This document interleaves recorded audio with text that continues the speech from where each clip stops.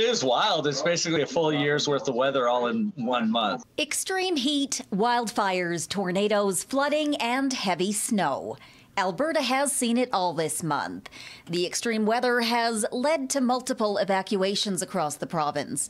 And while it's not uncommon to see massive weather swings in Alberta, there are signs these events are tied to climate change.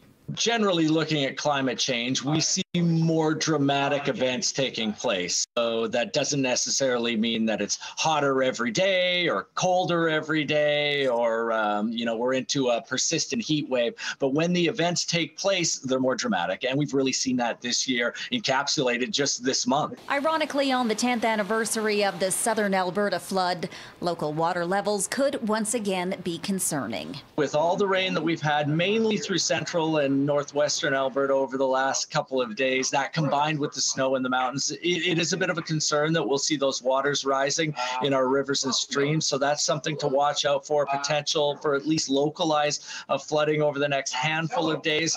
With active weather from one extreme to the other, it's not always easy to plan what to wear. Well, we're not in the clear just yet here in Calgary. Coos says we are moving to a more consistent seasonal pattern. In Calgary, Shilpa Downton, City News.